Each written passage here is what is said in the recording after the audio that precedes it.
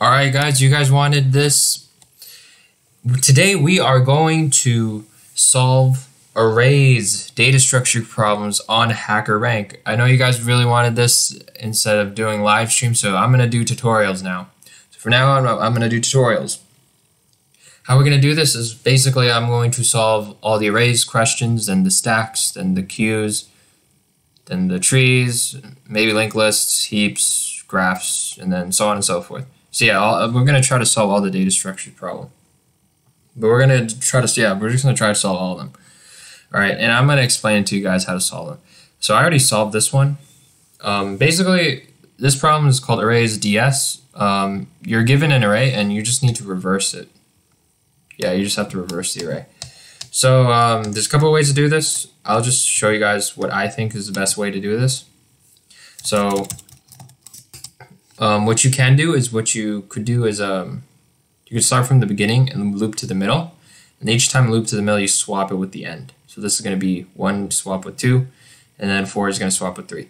So to do that, if I'm looping from beginning to the end, I'm just going to loop from beginning to the end. Not beginning to the end. I'm going to loop from beginning to the middle, and I'm just going to take the length of the array, like the final length of the array. So in our case, there's 4.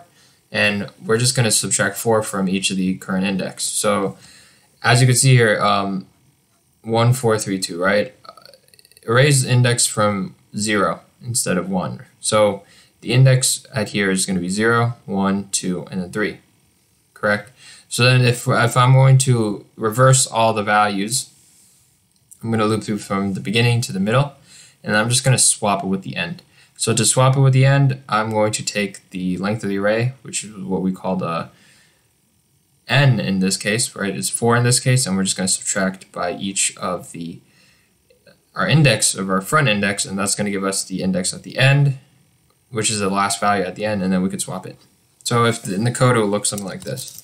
So I'm going to loop from 0, and we're going to loop to the middle, so size over 2, and then I'm going to i++. And then here I'm just going to swap array at I with R at. Actually, do they want us to? Can we modify the original array or? Okay. I'm going to assume we can modify it. So it's going to be array.size -1 minus I, and then we return A. So basically all we're doing is we're just going to loop through from the beginning to the middle, and then we take the last value, the last index, and subtract it by I, and that'll give us the last value at the end, and then we just swap it with the value at the beginning, and we loop through this until the middle. So then this 1 will swap with 2, and 4 will swap with 3. So yeah, I think that's it. Let's submit. I believe this is correct. Yeah, and that's it. It's basically the gist of this problem. We successfully solved arrays DS. Yeah. I hope you guys enjoyed this quick tutorial. Rate, comment, subscribe. Help us get to 10K subs. And I have a lot of time, so I might go over the next problem and upload that later today.